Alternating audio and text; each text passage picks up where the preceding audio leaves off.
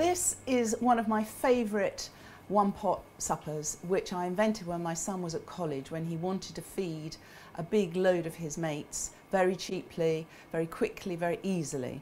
And I suggested squid, which sounds like a funny choice, but actually it's a really good thing to buy frozen from any supermarket fish counter, and it's sold in 500 grams or 1 kilo bags, and you just lay it out to defrost. It takes about 10 minutes in a warm kitchen, and you end up with these funny little bags basically, which is the sack, and you just squeeze out the tentacles. Sometimes you get another baby squid inside, sometimes I've even found a little baby crab in there.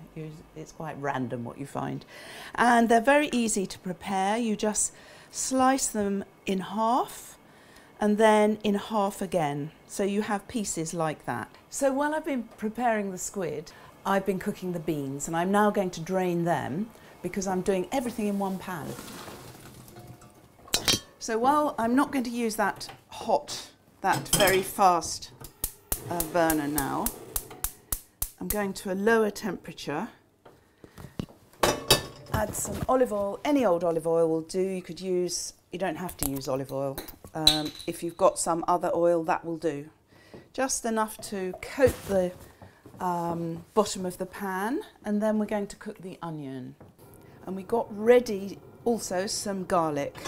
I like quite a lot of garlic, but if you don't like garlic, just leave it out. In they go. These are just sliced up roughly. You could chop them if you want.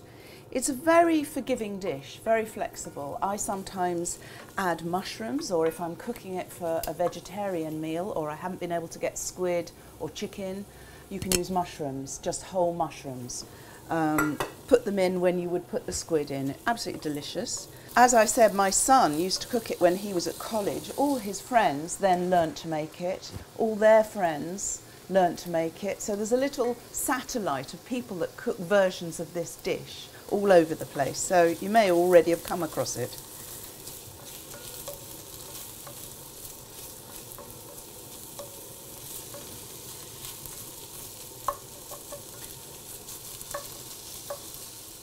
The onion's now got to the point where it's half cooked, it's slippery, it's taking colour, so I'm going to add the garlic. Quite a lot.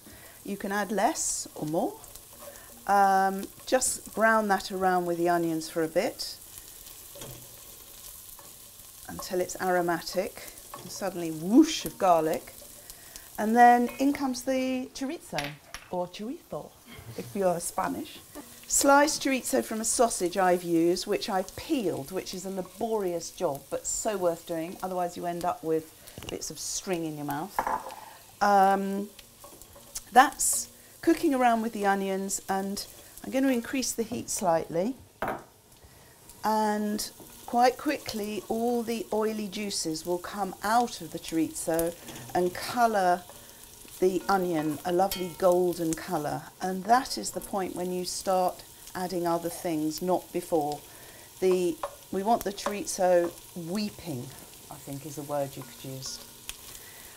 You can see I've got everything I need around me in a very small space, so it just goes to prove that you can cook this, you could cook it in a galley kitchen, and my mum brought up 4 children with a kitchen about this size. Amazing. So it just goes to prove that you don't need a great big kitchen, you don't need a lot of equipment, you just need a sharp knife. Something to sharpen your knife with is crucial. Keep it sharp. More accidents in kitchens happen because people haven't got a sharp knife than having a sharp knife. A chopping board, and that's about it. Something to cook everything in. A one pot.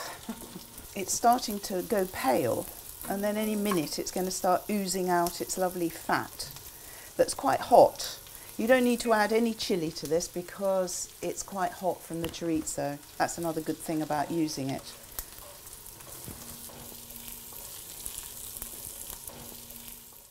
So you'll see the onion has flopped down quite considerably. The chorizo is browning and also appears to have wilted down. In comes the squid. I love this moment. In it goes.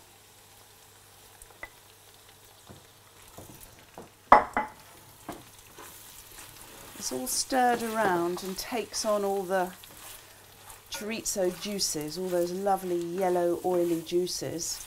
As I said, you could do this with chicken if you don't fancy squid, but I really recommend it. And can you see the tentacles are all starting to jump to attention? They're coming alive. And as soon as they're white, we're going to add a splash of red wine if we've got it. If we haven't, we'll just go straight on with the rest of the recipe and put the stock, tinned tomatoes, and then it all simmers away gently while you powder your nose or whatever you do. Putting in the dregs of last night's wine. Let that bubble up. If you haven't got any wine on the go, no worries. It's not an essential ingredient. Right, next in a couple of tins of tomatoes. Chopped tomatoes. Don't be tempted to buy ones with herbs thinking that that's going to be better, because it isn't. The herbs always taste as if they're dried herbs, not fresh herbs, and spoil the dish, because this is all fresh flavours. It's a healthy dish, actually, and it's got everything in it you need, although some nice crusty bread always goes well with this. It's a bit, think of it as being like a chili con carne, but much, much quicker. So that's all going to simmer away, and I'm going to add some stock as well. This is a stock cube in some hot water, also from the kettle. I think I won't put it all in because this dish isn't quite big enough. So the squid's cooking away, all the ingredients are simmering away, and if you don't like squid, use chicken or mushrooms. We're just waiting for it to all soften up and merge and the juices to concentrate, and then we add chickpeas, the beans and coriander, and it's done. I'm draining the chickpeas.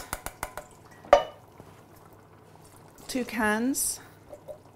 Don't forget to wash the coriander because the roots are probably filthy. You can actually save those and use them. You can cut all the stalk because it's all edible and delicious.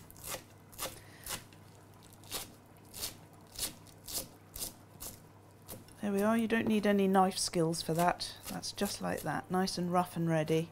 Salt and pepper. I'm doing a generous seasoning because I know it's going to need a lot, but we'll taste it right at the end. In go the chickpeas, nicely drained. Stir those through. This thickens up the dish. You can see it suddenly looks as if it could feed about 10 people now. Once those are in come the beans, the lovely beans. It looks so pretty, doesn't it?